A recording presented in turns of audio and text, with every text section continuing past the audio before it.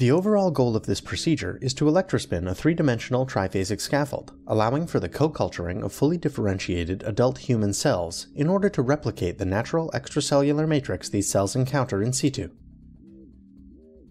This is accomplished by first electrospinning a randomly aligned microfiber scaffold. The second step is to form a biphasic scaffold by electrospinning a randomly aligned nanofiber layer directly onto the microfiber scaffold. Next, a separate aligned nanofiber scaffold is electrospun. The final step is to seed each scaffold with their respective cell type, and to co-culture the scaffolds in a perfused bioreactor system as a single construct. Ultimately, multicellular interactions can be analyzed through measurement of mediator release and immunostaining the construct.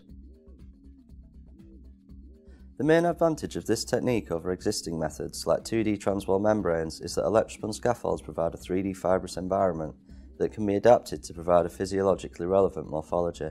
It's a more porous structure and allows the co-culture of multiple cell types. This method provides a stable platform using either co-cultured diseased or healthy human cells as an in vitro model.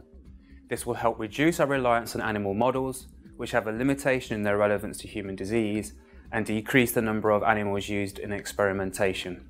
Though this method can provide insight into respiratory diseases, such as asthma and COPD, it can also be applied to other systems, such as for the study of inflammatory diseases of the intestine, or for the development of a skin model for chemical testing.